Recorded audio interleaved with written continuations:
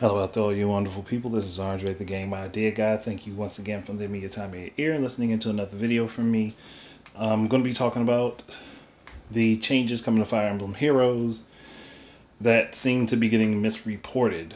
Which is sad because in the game, in the actual app, it tells you exactly what's going on, and I kind of wonder why exactly it is that these news outlets are reporting it incorrectly. So, firstly, they're bringing back instances of permadeath, which is basically like what you get with the events currently, where if your character, like certain events, if your characters die, like if you're against another player, like you're taking on somebody else's team, if one of your characters dies, you can't revive them during that match. That's exactly what they're doing. So instead of with the situations where when you're trying to get another character, like you're trying to earn a character by beating them, where once one character dies, you completely lose. Hello, Issa, my cat.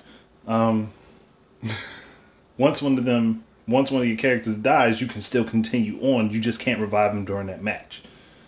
That's all it is. So you don't actually lose any characters. And people have been, like, I've seen people getting in an uproar about this.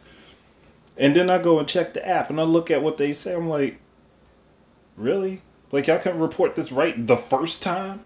When all of the information is available to you, you can't report this right off the break? Like it's, My Nintendo News is one of the ones I saw. And I'm like, you reported half of the information so that you can get clicks. And then you end up coming back with the other half. But too bad for you, people were already commenting on your video, on your article, or your blog post, which is what it actually is. They already beat you to it. They already basically spilled the beans and let everybody know that you're bullshitting us. This is my problem with gaming news sites. Because when all of the information is clearly available, they'll give you half of it. And they know that the majority of people that'll check their stuff won't actually go look. They won't actually go to the source that these people are getting their information from. They'll just be like, okay, well, I can say this will generate clicks, and this will bring people back to me, and then I can possibly give the rest of the information later. Instead of just giving everything right up front and giving it correctly as possible. But hey, this is journalism right now. This is gaming journalism.